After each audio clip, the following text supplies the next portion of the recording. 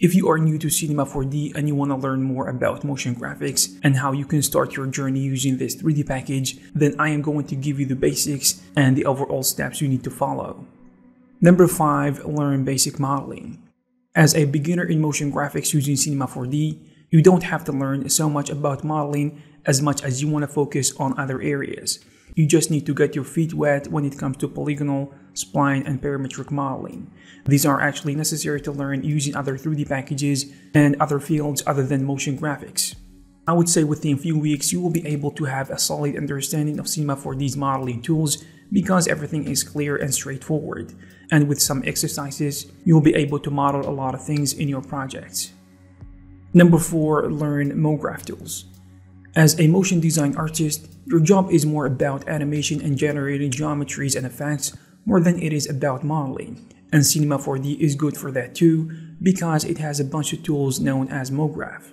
They come in the form of generators, cloners, and effectors. With this palette of powerful tools, you can create everything from flying logos to abstract effects. As an example, you can clone numerous objects, add effectors to the mix, and put everything in motion and much more, often without creating a single keyframe. Using a cloner, you can easily create live copies of any object, arranged along a line, circle, grid, object, or spline. And with effectors, you can add decay effects, shading effects, splines effects, and sound effects.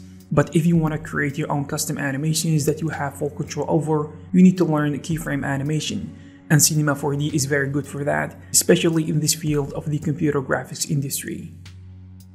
This video is brought to you by Zaoeyo, and they recently launched this course about motion graphics that are usually used in commercials. The instructor is going to take you from simple to complex design and animation techniques to be able to achieve great results. First, you will start with simple cubes and how to do simple motion graphics.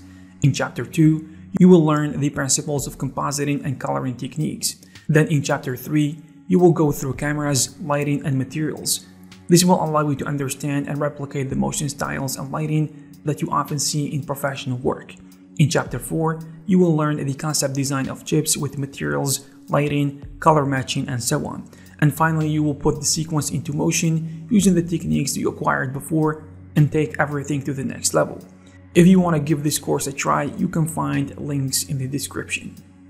Number 3. Learn simulations and dynamics. Simulations and dynamics are also a big part of the life of a motion design artist, and Cinema 4D has the right tools for that, such as physics simulations, in addition to other tools for simulating hair and cloth.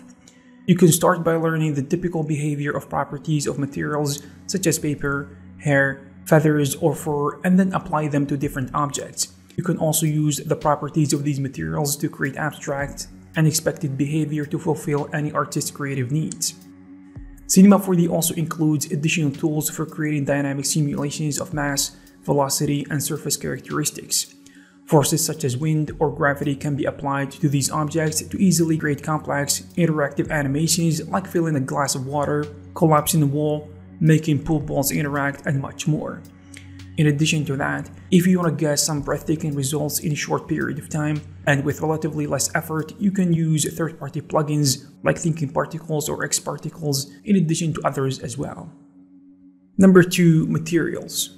Creating materials is a very important thing in the work of a motion design artist, so make sure you have a solid understanding that allows you to make the motion you create look awesome. You can do this in 2 different ways. Either you're gonna use the regular material system or use the node-based material system in Cinema 4D. You can create simple materials that link a texture in multiple channels for easy adjustment, or create amazing and complex shaders that can be used in Cinema 4D's advanced and physical render engines. Number 1. Cameras, lighting, and rendering. Cameras, lighting, and rendering are also a very important part of creating spectacular motion graphics, and you should at least know the basics and how to use them properly using Cinema 4D. What you need to know first is the light types and setups and how to create studio lighting and so on. You also need to learn about camera types and setups, especially since your job will include creating animations that look professional. For rendering your projects, you can start learning how the native Cinema 4D rendering engines work, but if you want to take your work to the next level, You can use third-party render engines such as V-Ray, Octane Render, or Redshift, which is now owned by Maxon, the developers of Cinema 4D. I hope you found this video useful and informative. If you have something to add, you can leave it in the comment section below. Also, you can check some of our previous videos.